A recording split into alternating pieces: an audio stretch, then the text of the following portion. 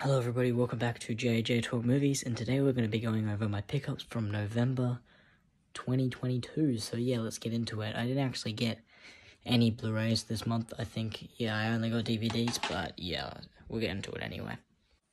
We might as well start with TV shows, so yeah. So first off, I got SpongeBob Hide and Seek.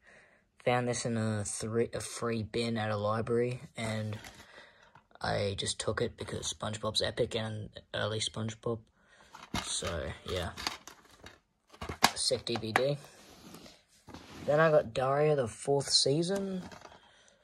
I haven't watched the show all much, but I've watched a couple episodes here and there, and I've always known about the show. And I've always liked the show. But, yeah, now that I have this, I can start getting more into the show. So, yeah. That was only $1, by the way. This price is not right. And then this was also $1, but I regret getting it because I forgot that it only has one disc, but the disc is in pretty good condition, so yeah, it's all good. For $1, it's just worth it for that one disc anyway. I don't really mind. So yeah,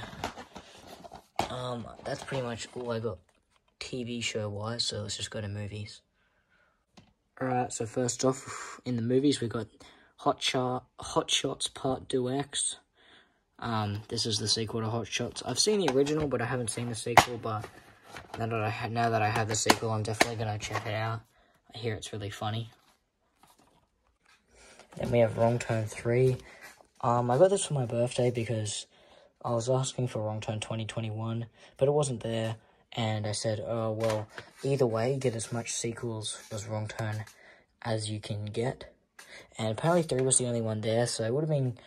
If 4 and the remake was there, I could have had all of them already, but now I'm going to have to go hunting for Wrong Turn 4 and the remake. If you're wondering why I finally decided to get these sequels, it's because, well, the quality on 1, 2, 3 series is so bad, I want to check these out again on DVD, so I'm going to wait till I get them all and watch them again, even though they suck, just for a slightly better experience, and just for the completionist reasons, because these are only like, it was only like $4 on a Black Friday sale, so...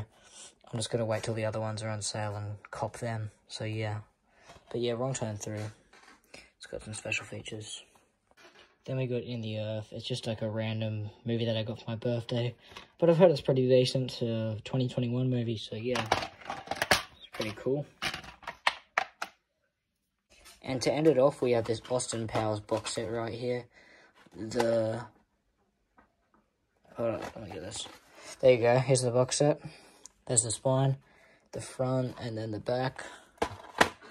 Let's open this up. So here you got the International Man of Mystery, The Spy Who Shagged Me, and Goldmember. I haven't actually seen any of these movies, but the reason I got this box set is because I had these two and I could never find this one, I believe. And this was $1 for the entire set, so I just got this, and yeah, now I've just got the box set.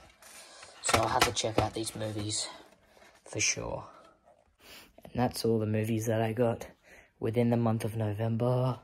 Short video, but thanks for watching anyway. I like to keep this up as my monthly series. I'm going to start doing other videos again. I hope to. I mean, I always say I'm going to do more videos again, never do. But I'm actually on my big school holidays right now, so yeah, I'm actually definitely going to get back into it. And just because I forgot to show one thing in the last episode, I'll show it to you now just to end it off. This cool Back to the Future original DVD that Jude had that he gave away. I forgot to show that in the last episode, so I thought I'd just show it then, just to be, you know, civil. But yeah, so thanks for watching this video, guys, and remember to like and subscribe.